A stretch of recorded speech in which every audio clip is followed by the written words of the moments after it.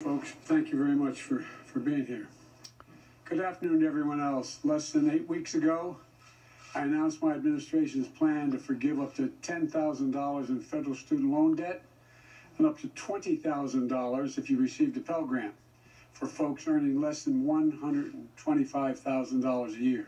Today, I'm announcing how millions of people, working and middle class folks, can apply for get this relief, and it's simple and it's now.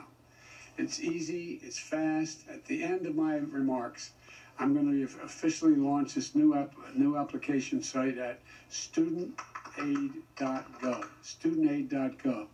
You'll be able to fill out your name, social security number, date of birth, and contact information. No forms to upload, no special login to remember. It's available in English and in Spanish, on desktop and mobile.